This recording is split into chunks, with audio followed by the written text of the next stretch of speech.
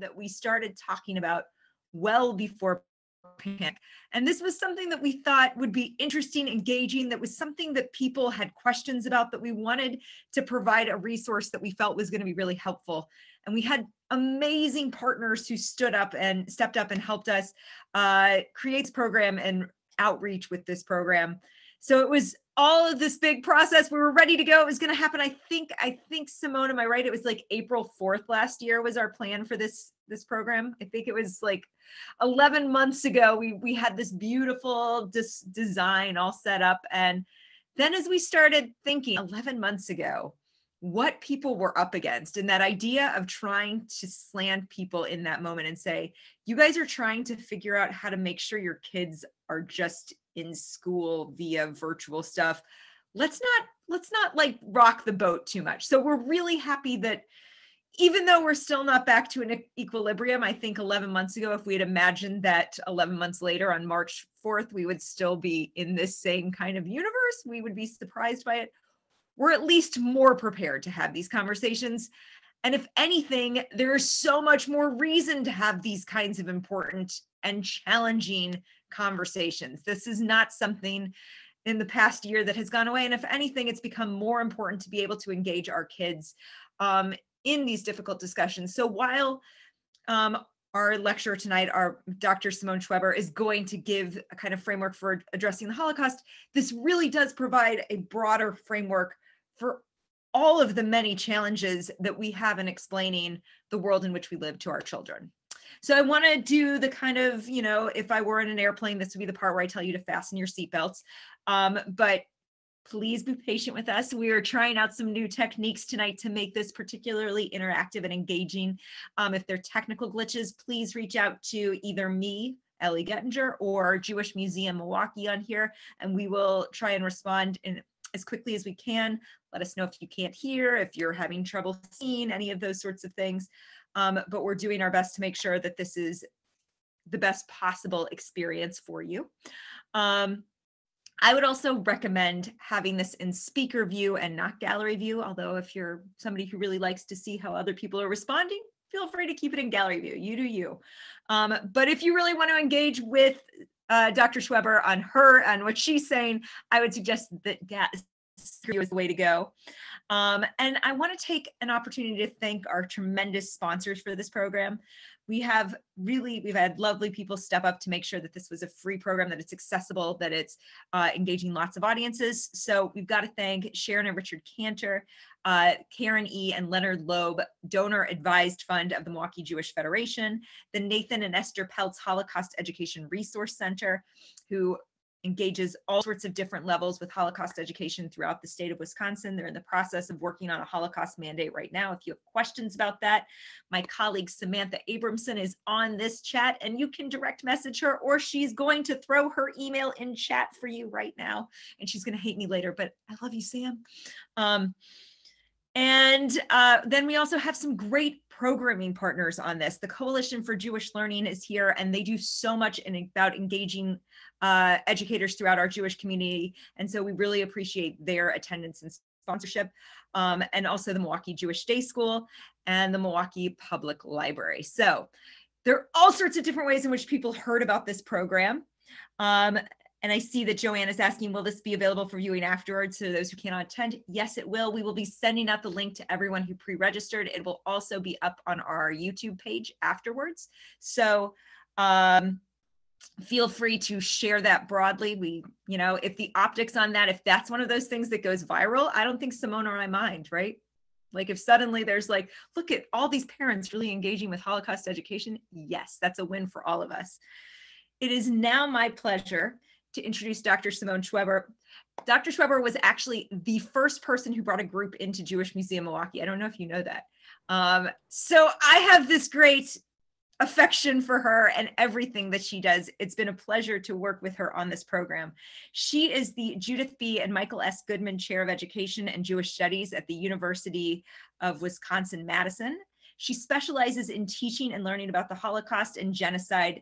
And she's so many different books and articles and programs that she's worked on that it's like exhaustive. So I'm going to turn it over to her and let you kind of get a sense of this workshop today. And we are so excited that you're all here. Please use chat as you already are throwing things in here. That's lovely. Do that. Let us know where you're from, how you heard about us, any of those sorts of things. We're excited to interact with you and to make this a real workshop, not a frontal lecture. So enjoy and thank you. So friends, I'm just about to share my screen. And so you should be able to see it. Can you see my screen now? Okay, great. So first of all, I just want to say thank you.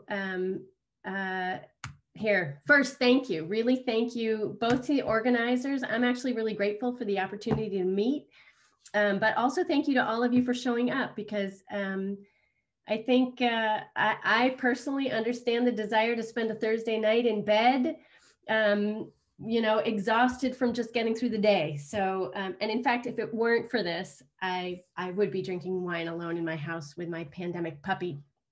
So, so I am very, very glad to be here, and I'm really happy to meet you. And if you hear some barking or scratching at the door, it's because I'm a terrible dog trainer and have not trained my puppy to be alone in the world yet. So, so that's my apology. And really, I'll tell you what I have planned, and I'm open to being flexible. Oh, but before I tell you what I have planned, I'm going to start with a land acknowledgement. My home, where I'm talking to you from, occupies ancestral Ho-Chunk land, and as does the University of Wisconsin-Madison, where I'm a professor. So I'm going to start by just acknowledging the land that I'm on and that my home is on. In an 1832 treaty, the Ho-Chunk were forced to give up this land. Decades of ethnic cleansing followed, where both the federal and state governments repeatedly but unsuccessfully tried to forcibly remove the Ho-Chunk from Wisconsin, their ancestral lands. This history of colonization and exploitation, this history of state-sanctioned violence and racism, this is the history of my university, of my city, of my state, and our country.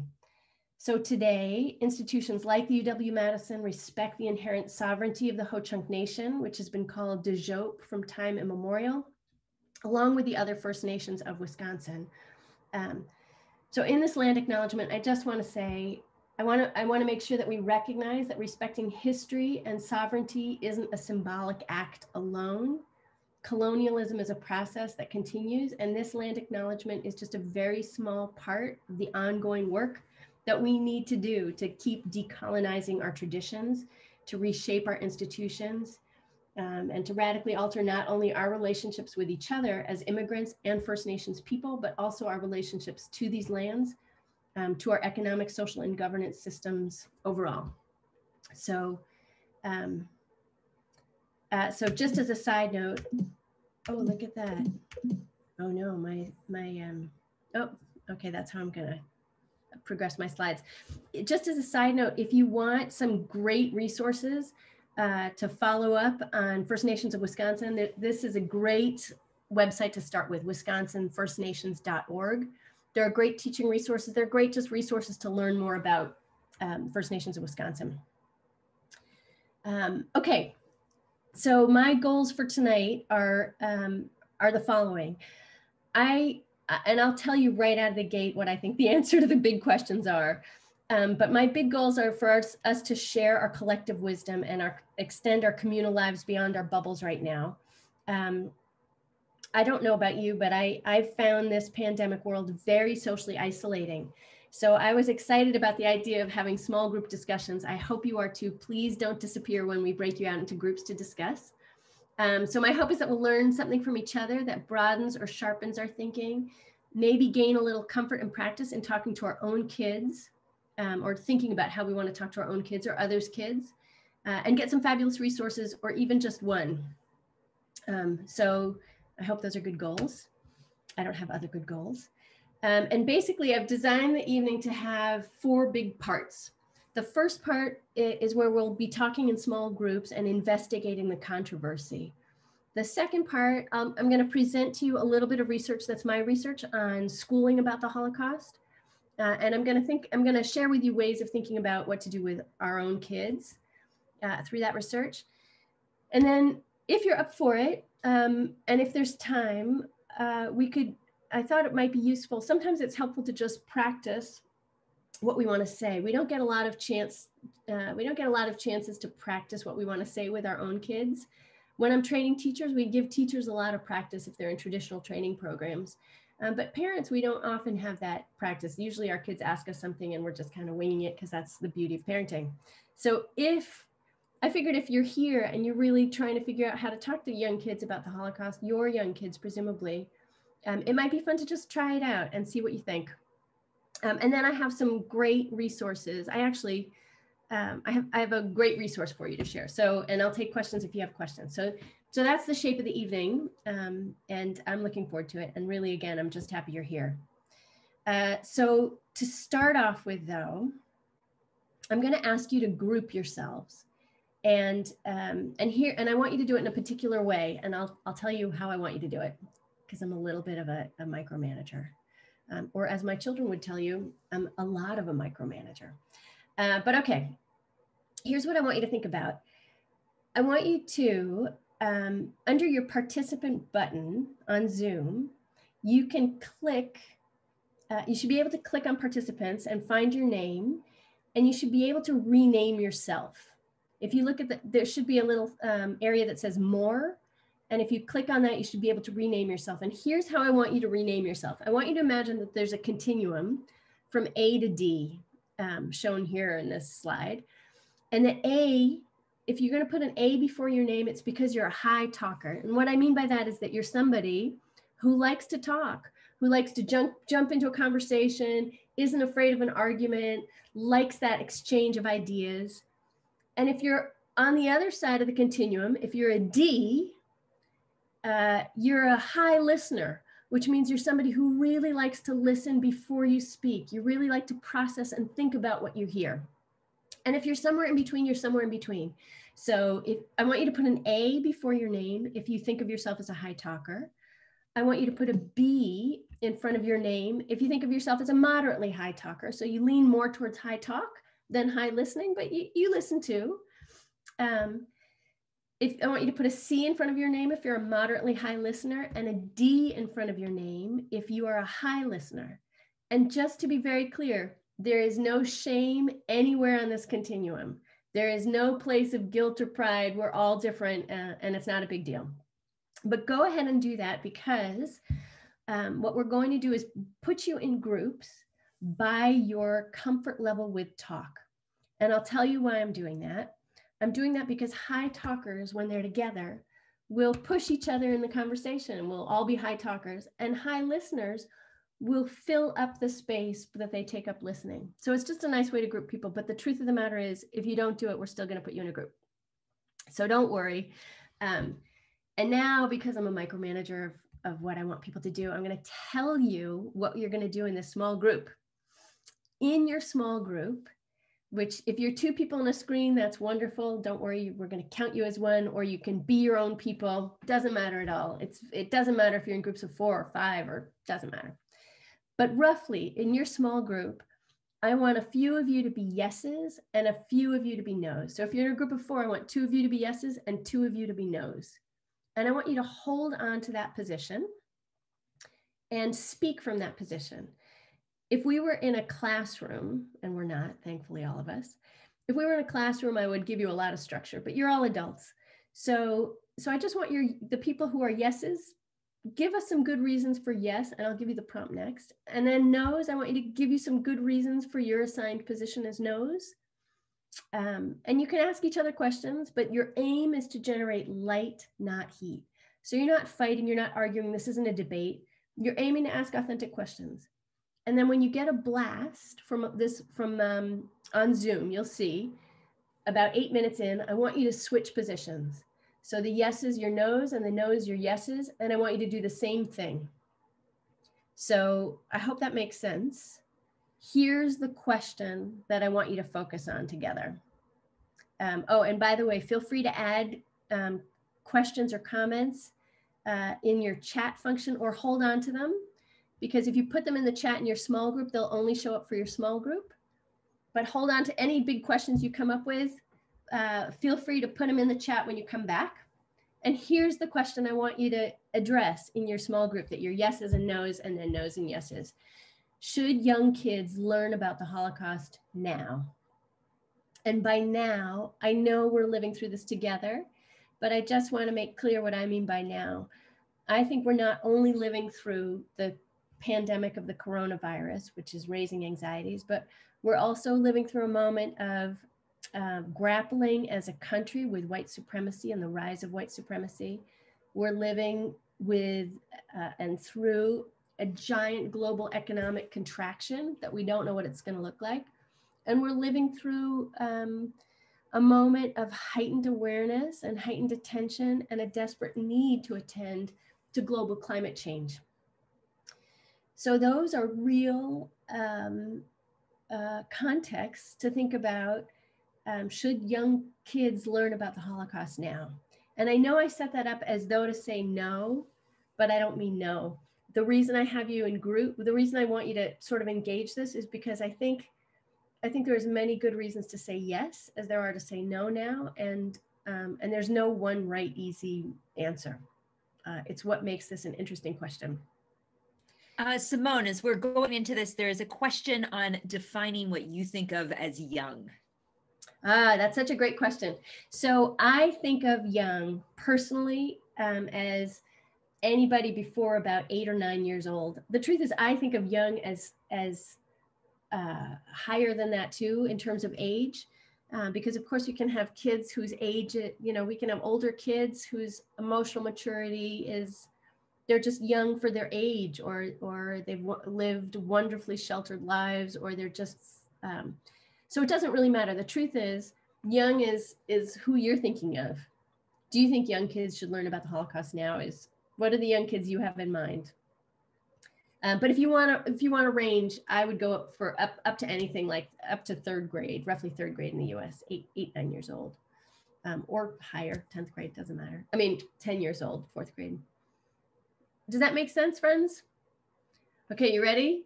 You're about to be flown through the ether, or the Zoom land, or the internet wires. And if you have a slow connection, don't worry. Zoom it just might take a moment, but you should get a Zoom invitation to get into groups, and just enjoy it. Meet each other and talk, and we'll come back together and talk together. So hi friends, I hope you can hear me. And I know sometimes it takes a minute for people to get back into the main room once they were in a breakout group. So I'll talk for a moment while people are coming back and just say, I hope you had a great conversation, and enjoyed meeting people.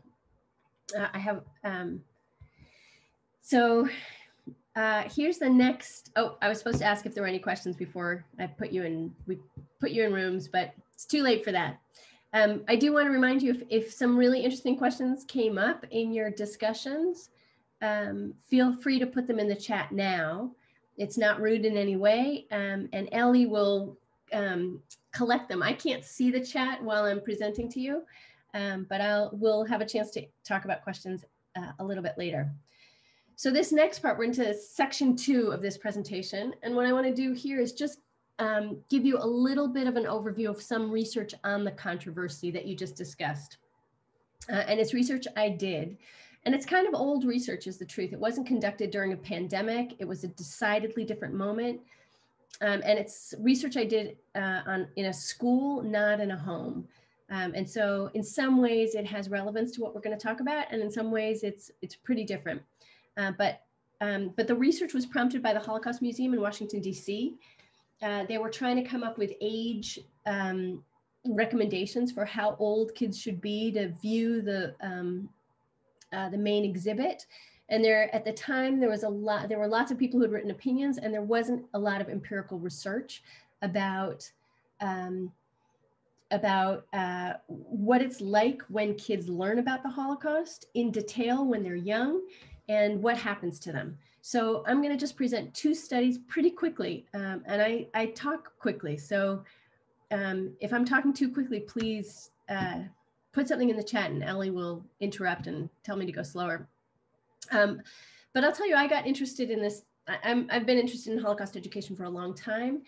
And I think of this thing called curricular creep, which I call curricular creep, which just means that when a subject is powerfully important to teachers, what we can often see is that when it starts out in the high school level, it moves to middle school, it moves down to elementary school, sometimes it moves down even to the lower grades, pre-K. And so I think of that as a kind of curricular creep, and there's nothing wrong with it. It comes from teachers' great intentions of wanting to cover important material, things that they think matter with young kids if they're teaching young kids. So there are currently loads of picture books, really great ones for teaching about the Holocaust to young kids, for introducing them to the ideas. And I wanted to do some research on what happens when young kids learn about it in a formal way. So there were a bunch of studies saying that there were children's books about it, there were films for young people, there were a lot of professional development opportunities that people were asking, that were designed for secondary school teachers, and that elementary and middle school teachers were asking to take part in. And there were lots of academic debates. There's still academic debates about how traumatizing difficult material is, or can you get what's called secondary trauma, which is to say, so when you don't experience trauma yourself, but you read about it or learn about it, and you're somebody who's sensitive and identifies, what happens? So there are a lot of different folks, educational philosophers, who argue, like Jerome Bruner, who says, look, there's an appropriate version of any skill or knowledge that can be taught to any age, no matter how preparatory the version has to be. Or Karen Sean wrote that, look, because children lost their innocence during the Holocaust doesn't mean that our children should lose theirs by learning about the Holocaust when they're too young for it. One of the people who worked at the Holocaust Museum said this to me when I was doing this research: here's an implication of the Holocaust, that adults don't protect innocent children, and that's a major reason why you don't teach this to young kids. And there are people who have argued for a long time that it's very important to teach young kids the truth, the truth, the truth, because that's how we build them into young people who understand. Even if they don't understand it all, it's something that they can build on later.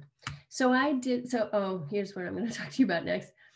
A lot of the folks who used to argue for why you should teach about kids at a young age about the Holocaust said things like this, and they're probably things that came up in your conversations.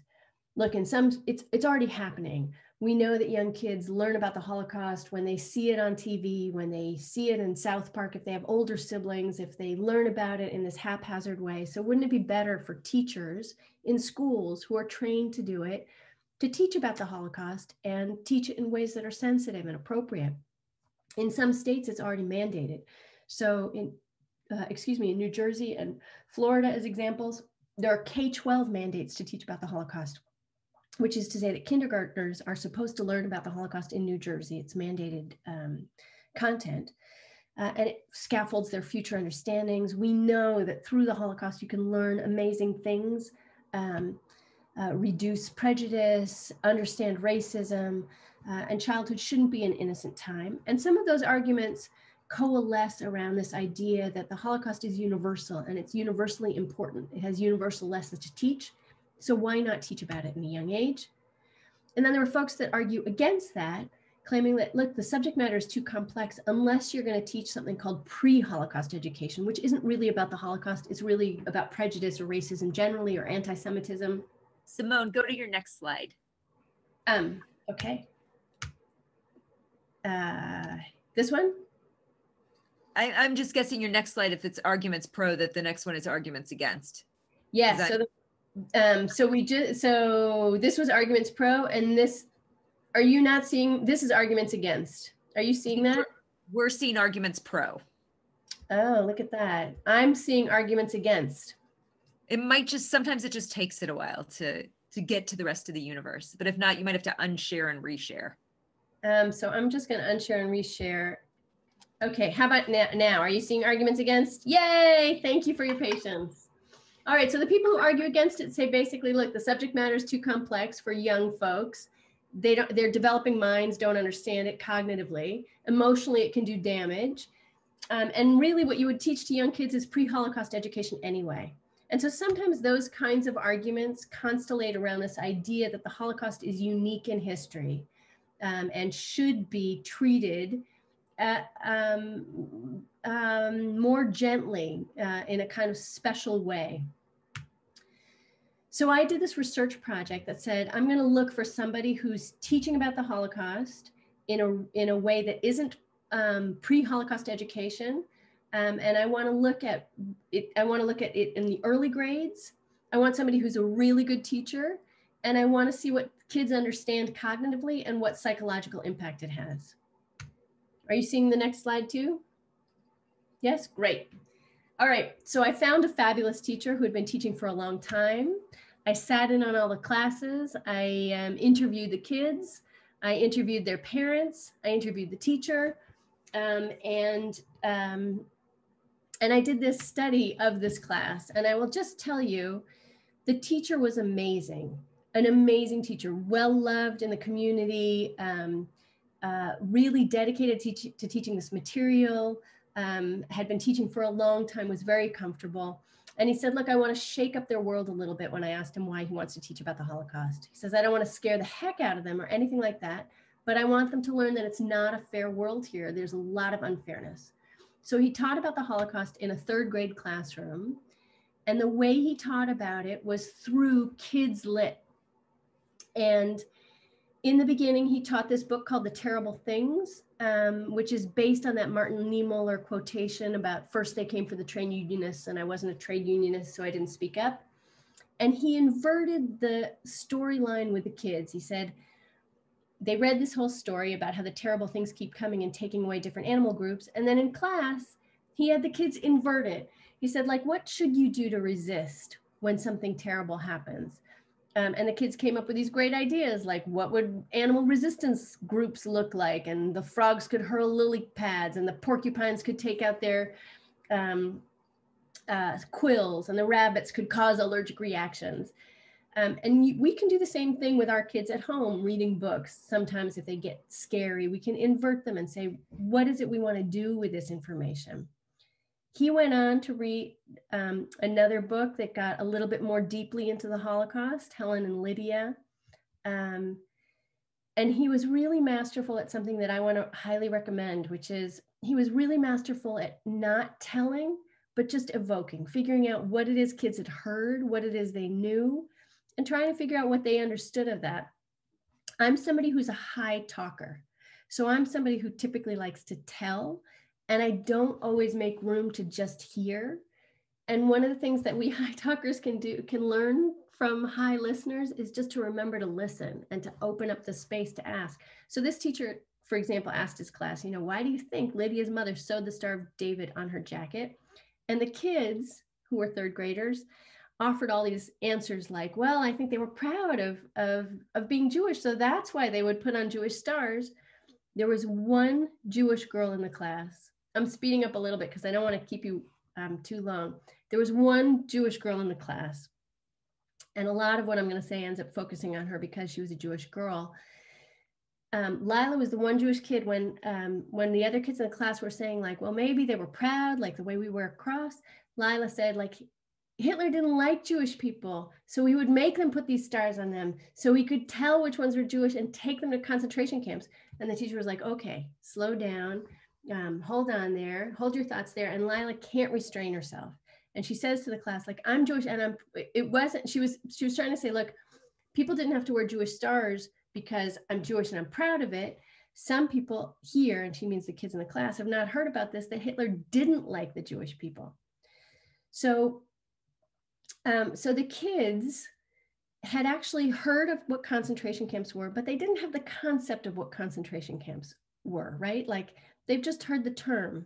And in fact, as a side note, one of the kids in the class had recently been diagnosed as having ADHD, and she thought concentration camps might mean someplace that she would have to be sent to learn how to concentrate.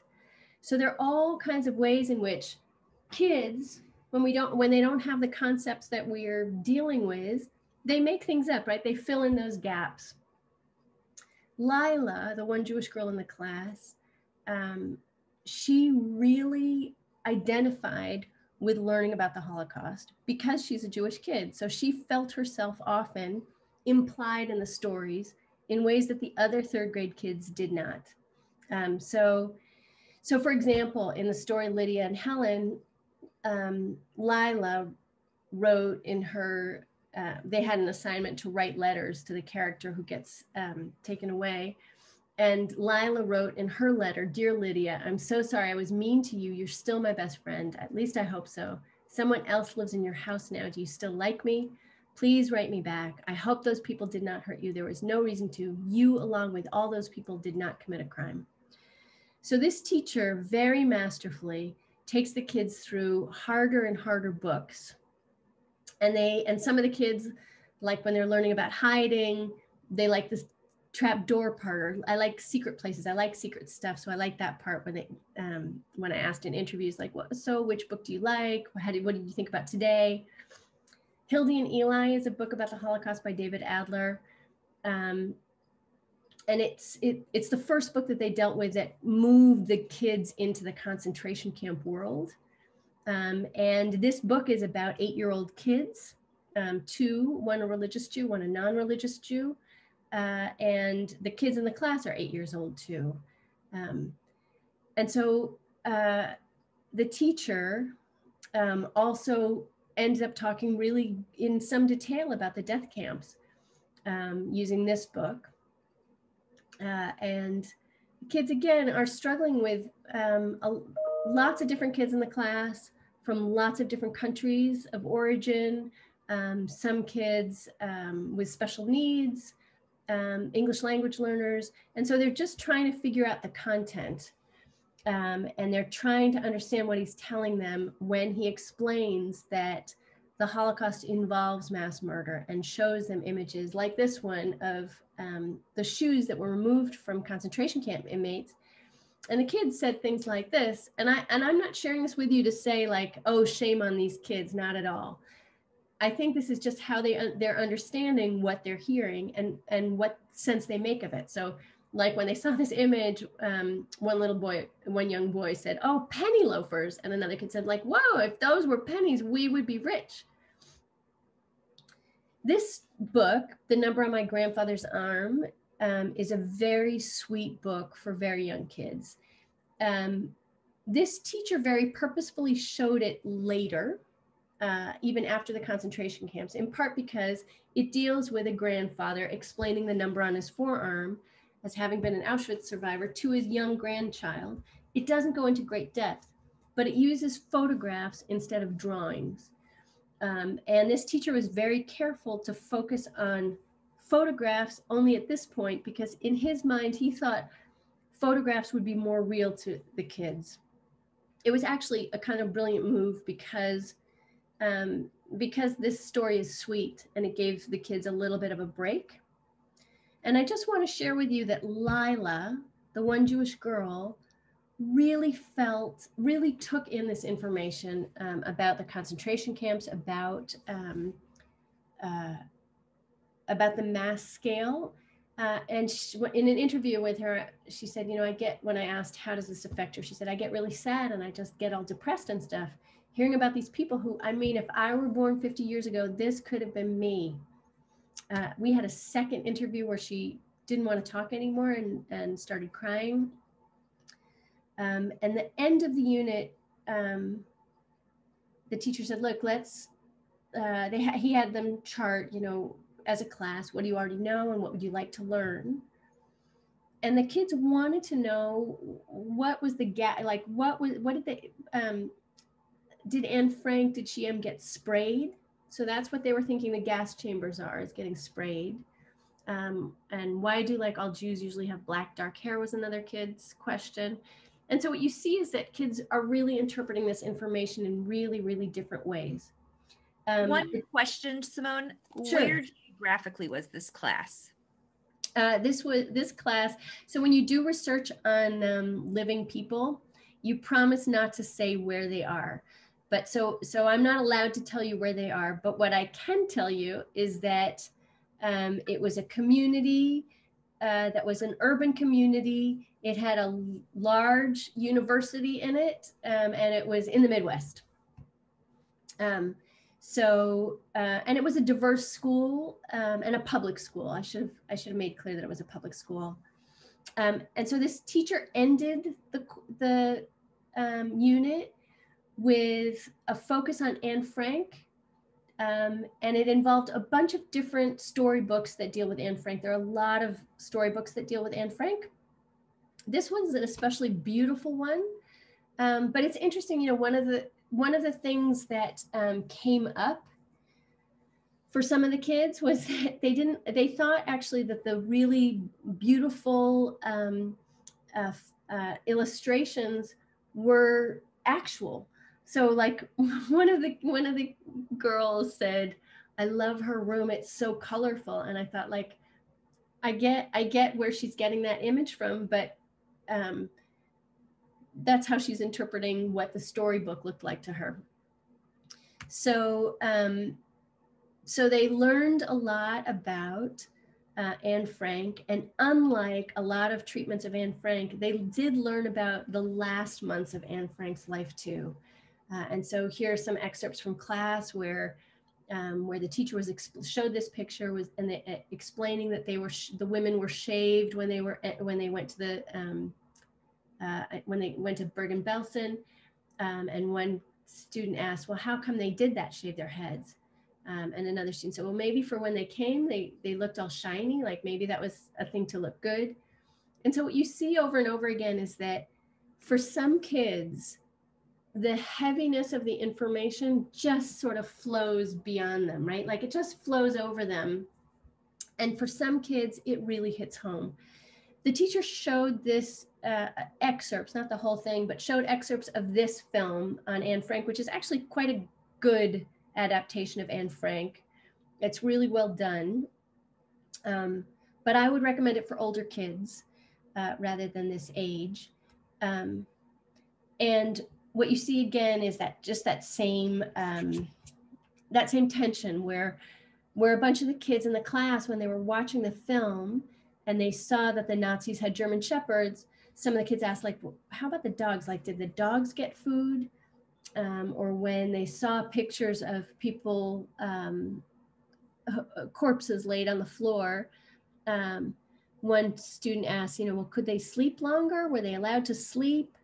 And even when Mr. Frank is shown in the film, returning to the attic and finding Anne Frank's diary, one girl asked, well, what about the cat, like Anne Frank's cat? What about the cat? Did the cat die? So there's nothing wrong with those attachments to pets. We know young kids are attached to pets and to animals. And it's how they're making sense and what they care about. But here's what Lila wrote in her journal about the film, which marked the end of the unit. She said, "When we watched that movie, I felt horrible, but I can't describe my feelings. When people were laughing in the class, they were laughing. They weren't laughing in a rude way. They were laughing because they were just kind of confused. When people were laughing or saying it was sick, which means it was cool, I just got so mad. Someone said, 'Poor rats,' because in the movie it shows rats over the bodies. Well, think about how much worse it was for the people. Sometimes I just got so scared, mad, and sad all at the same time. It's so scary to think how many people were killed. Also, it's hard to believe that some of my relatives could have been in the Holocaust. It's so scary, I don't like to think about it. It seems like when you were in the camps, you were in a lot of pain. Every minute you had something to worry about. It's painful to think about." So the kids, they did this unit at the end of the year. So how long was it? So the whole unit was almost 4 weeks. And because it was elementary school, it was a chunk every day. It wasn't just a day a week or 2 days a week. It was every day. And they ended the unit at the end of the year. And in celebration of the end of the unit and the end of the year, they went to the zoo. And I will just share with you that Lila, in the bus ride to the zoo, she was sitting apart from her friends and she felt alone. And so here are my reflections on that unit. So first of all, I would argue that Holocaust unit they had was not pre-Holocaust education. it was as detailed as some middle school treatments I've seen.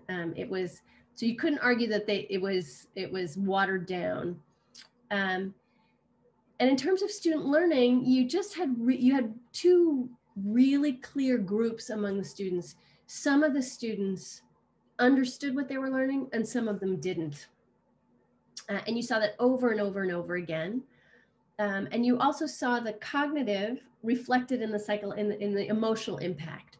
So, so of the kids who got it and who sort of understood what they were learning about a fifth of the students had nightmares about what they were learning, and their parents reported that.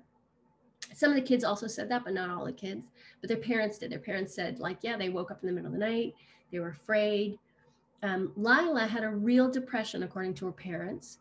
And that meant that she didn't during that unit, she stopped playing with her brother. She stopped playing with her cats. She was sad. She didn't want to play with her friends.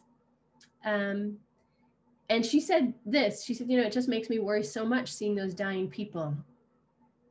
And another child who was in this group, the group I think of as getting it, said, when I see those concentration camps, I can't stop thinking about it. And then there are those kids who kind of didn't get it, and that's fine. There's no judgment on them, obviously, but who wrote things like this, or who said things like this in my interviews with them. They said, like, oh, well, I think Anne was much prettier before she went to the concentration camps. Like when I asked, what's your impression of what you learned, or this little boy who said, I would like to learn more about the Holocaust. I watched the movie, and I'll watch it almost every year until I'm 16, because then I will probably understand it.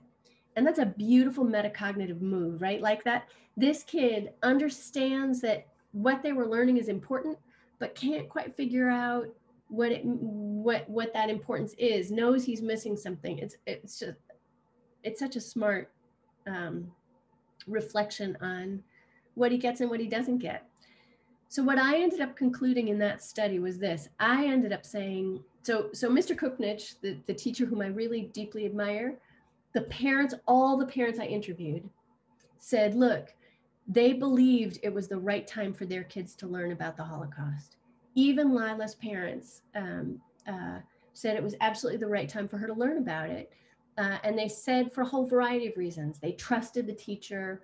They thought the occasional nightmare for the right reasons is what you should be learning in school. School isn't a playground. You shouldn't be happy.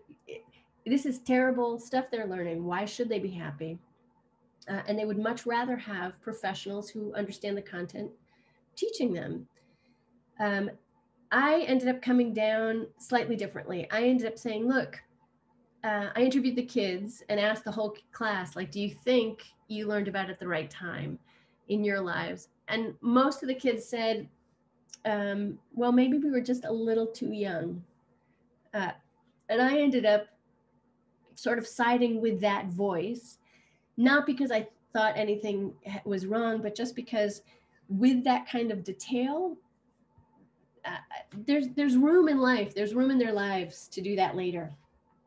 It didn't have to be done in that moment, in that way. But I do think it was done respectfully and kindly. And I will just tell you that 12 years later, I tried to track down the kids who were in that study. And because where this study was done is a place that has a lot of movement, a lot of parents who leave and who are just there temporarily. The only kid I could track down easily was Lila, and she was in college, and I interviewed her about what she remembered about that third grade class. And she had remarkably precise memories and said that she had felt very isolated and had felt very lonely because of that unit, partly for being in that unit, especially because it was at the end of the year, and because she felt so different from her friends and their reactions. She felt very separate and alone with it. And that, interestingly enough, she had avoided what she called casual contact with the Holocaust ever since. So she had learned about it in high school. She didn't have a choice. But when she got to college, she didn't want to take any courses about it. She avoided courses that had it in it. And she even found herself, she was in Amsterdam at some point, and found herself going to Anne Frank's house, and felt very alone again in the way that she had in 3rd grade. And what she did say to me is that she's a sensitive human, and she knows that about herself. So she said, she herself said, you know, it might be that other kids in that class wouldn't, it might be that even other Jewish kids wouldn't have been affected the way I was affected, but it did affect her deeply. So that's just kind of interesting. You know, if we have kids who identify closely, it's really worth thinking about the way it imprints. So what does that mean for us now? And what is a school-based study? What can it tell us about learning at home? And I'll tell you what I think. I'll tell you what I think. We know that Holocaust education, good Holocaust education, can do all kinds of things. It can teach kids empathy. It can help teach them critical citizenship, what it means to stand up. It can imbue them with moral courage. It can orient them towards multicultural inclusion and inclusiveness generally. And simultaneously, there's the moment that we're in, and nobody's studied the moment we're in, right? We're in the present. We're in a time of high anxiety where we know that there are increased depression rates among kids. We're seeing just the beginnings of agoraphobia among some kids who have been shut in. So they're feeling maybe a little bit, not necessarily full-blown agoraphobia, but a little bit less comfortable in social environments because they haven't been in social environments if they've been home. We're seeing higher rates of suicidality, even among young kids. We know that there's housing insecurity, rising poverty. There are probably higher rates of domestic violence, even though it's hard to measure because people aren't at liberty as much by virtue of being in their homes. They're not as much at liberty to call for help easily. We have increases in anti-Semitism, and of course, we have the rise of racist discourses and anti-Black racism in particular. Kids are reporting about being stuck at home if they're not in school, boredom, affectlessness, a pandemic malaise. So there are all these reasons that, on the one hand, we're having hard conversations with our kids because we can't escape them. And on the other hand, I would say, when we're thinking about should young kids learn about the Holocaust now, you are the people who know your kids best. You know best whether your kids are, whether your kid in particular is sensitive and in what ways. Have you lost someone to COVID? Is death real to your kid? Is death vague? So I know I went over a little bit in time, and I want to make sure we actually get to the question of how do you talk to young kids about the Holocaust if you want to? And I really, truly believe there's no right answer. There's no yes or no.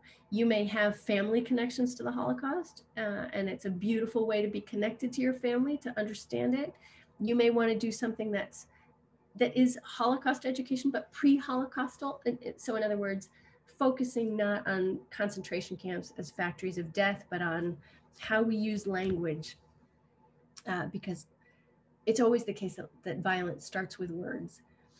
So what I wanted to do in just the last few minutes was to go over ways to open up versus closing down that discussion. Because even if you have a kid who's really interested in the Holocaust, you may decide that for your own sake and your own anxiety levels, it's not the right time for you to have the conversation. So it's fine to close it down. Or you may decide that it's a good time to open it up because you have the time and space and opening for it. And so it's just worth remembering that discussions, having these conversations with your kids, discussions involve a skill set. And we may not typically think of it that way, but we can all improve on it, in part about, whether you're a high listener or a high talker, or in part about knowing what your kids might need in that moment, and also being aware that sometimes the information will just wash off them. So on the one hand, you of course want to be careful and sensitive, and on the other hand, sometimes kids don't take in what they can't take in. So a few last points, I think. If you want to open up discussion, how to do that, And if you want to close discussion and how to do that has a lot to do with who you are in the discussion, and what resources you have. And it's always okay to say, let's figure that out together.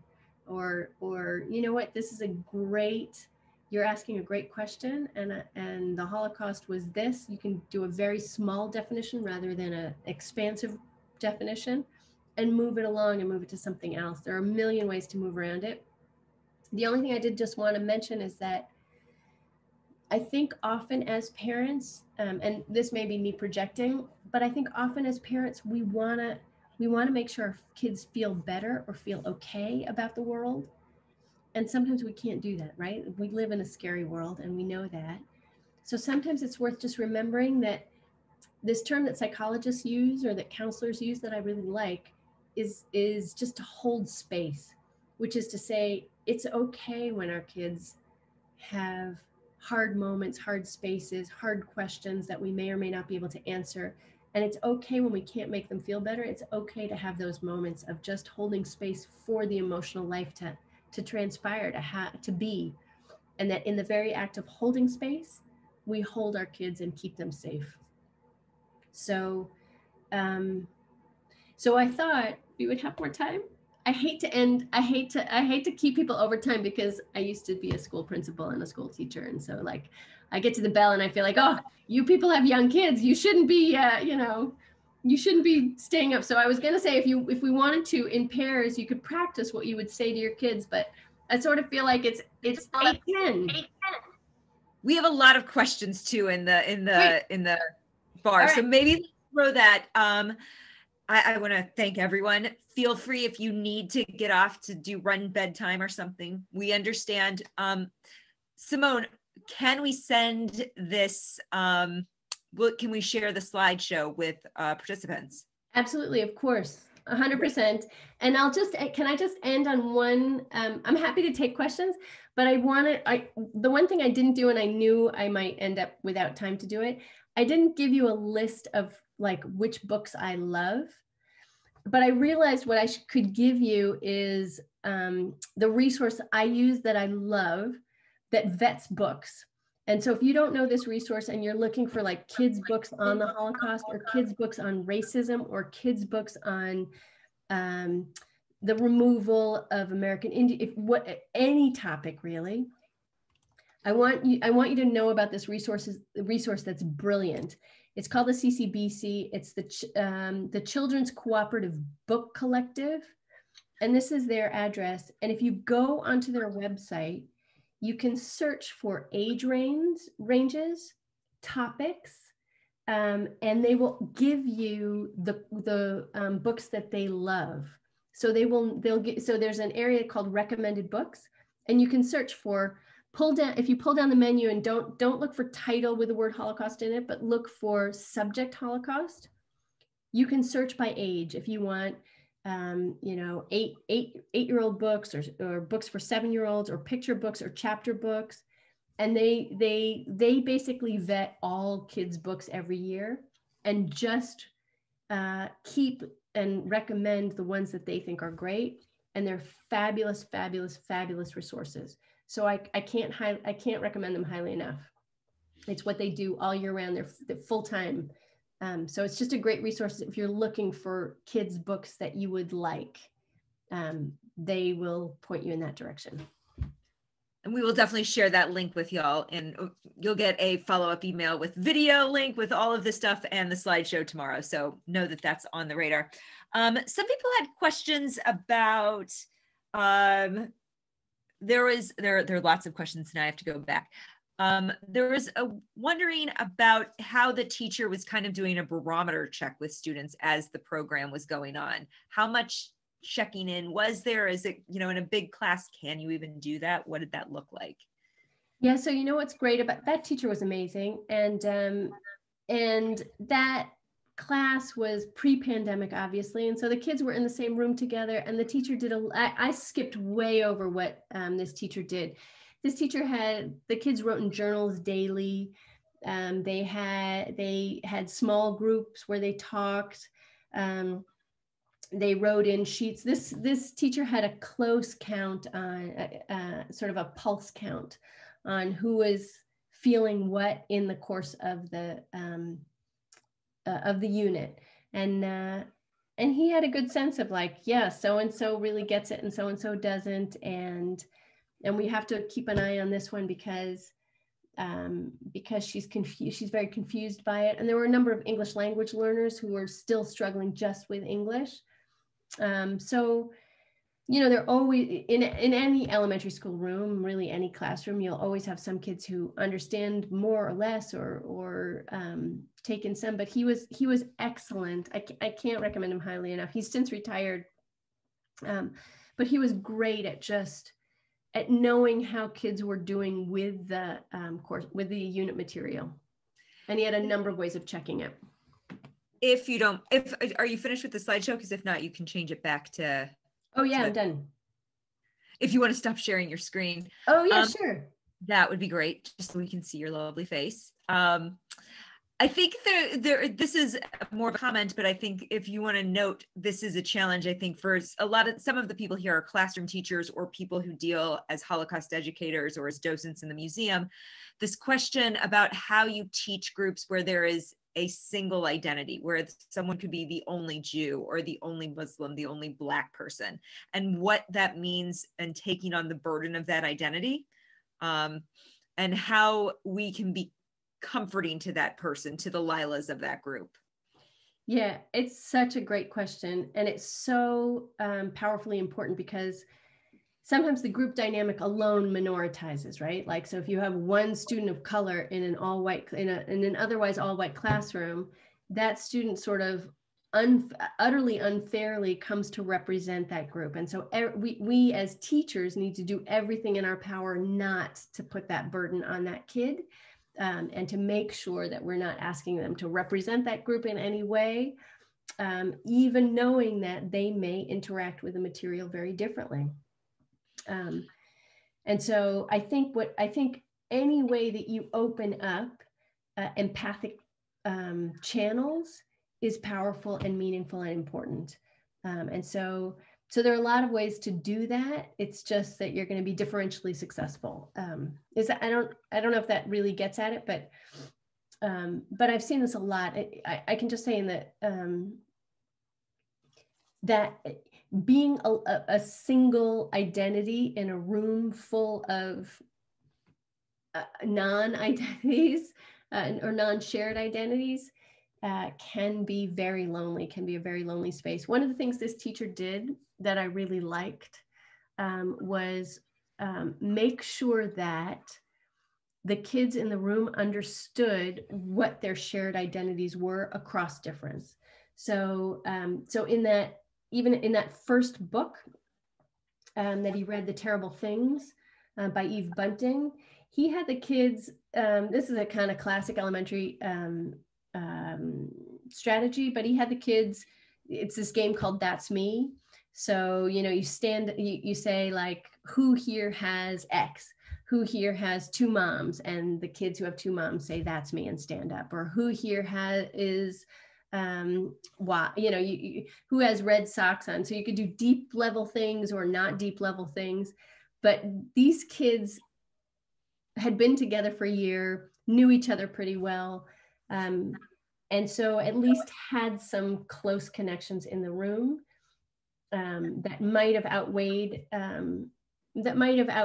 or counterbalanced some of Lila's loneliness, but not completely, obviously. She felt lonely in part because of the nature of the material, because it spoke to her in that way. Well, I want to thank you so much. I think there's a lot in the chat.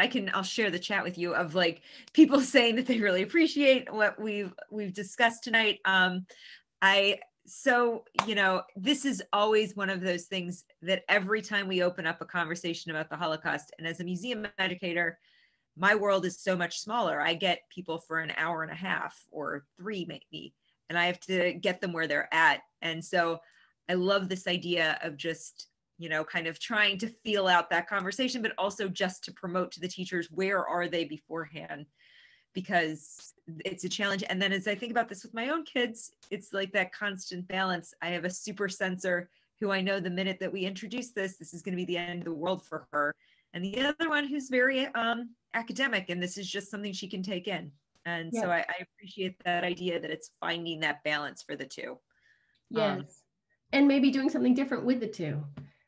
Because that's the beauty of home versus school, right? School, we have to make these kind of programmatic decisions with the group in mind, and home, we just do our best. Parents, I think all of us parents, this has been a whole year in which we've been trying to just do our best.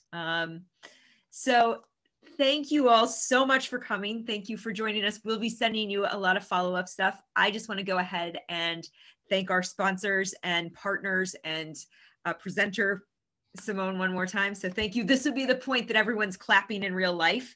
And yes, someone's asking. I'm really thankful for all of you, and just trust yourselves as the great parents and educators that you are. There's no right answers, and doing the best we can is the remarkable thing in complicated times. So again, thanks, Sharon and Richard Cantor, Karen and Leonard Loeb, Donor Advice Fund of the Milwaukee Jewish Federation, the Nathan and Esther Peltz Holocaust Education Resource Center, Coalition for Jewish Learning, Milwaukee Jewish Day School, and Milwaukee Public Library.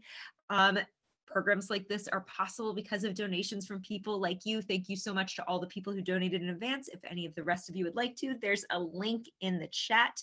We are open for business. We have tickets on sale at our museum website. Go to Jewish Museum Milwaukee /visit. And our hours of operation are 10 to 3:30 Monday through Thursday, 10 to 2:30 on Friday, and noon to 3:30 on Sundays. We'd love to see you. Our exhibit right now is a Holocaust exhibit. It is called To Paint is to Live.